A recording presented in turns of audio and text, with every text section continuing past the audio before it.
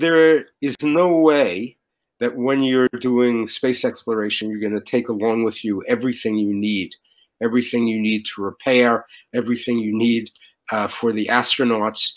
You're going to have to make things. And probably, if you want to do efficient space exploration, you're going to have to recycle things.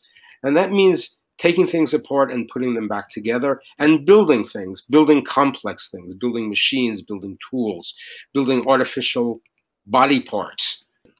And you can be sure that one of the aims of what we're doing in the search for artificial life and this ecosystems and active metamaterials is to make devices, machines that are biocompatible and may be used in artificial limbs, in repair of body parts and things like that.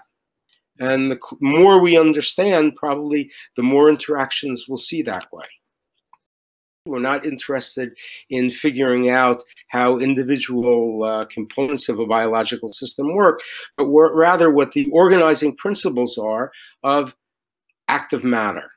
That's a big part of understanding the organizing principles for living things and for other dynamic things.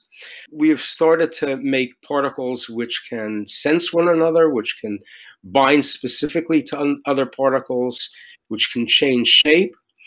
And again, microgravity will play a big role. And the reason is, just as with the equilibrium particles, gravity tends to mask lots of things on this scale. It won't mask things on the scale of atoms, but on the scale of more complex objects, colloids, polymers, liquid crystals.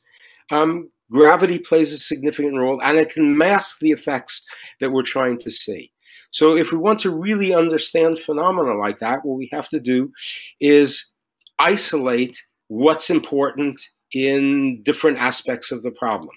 And to do that, we have to get rid of gravity, because otherwise, for example, the swimmers that we make, which aggregate like flocks of birds or like schools of fish, they, in gravity on Earth, essentially are confined to 2 dimensions.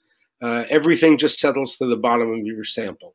And so things that we're interested in doing are taking these things in microgravity, where the small objects, the 3-dimensional, can move in 3 dimensions and explore space the way larger objects on Earth, birds and fish and such, move, and how they organize themselves.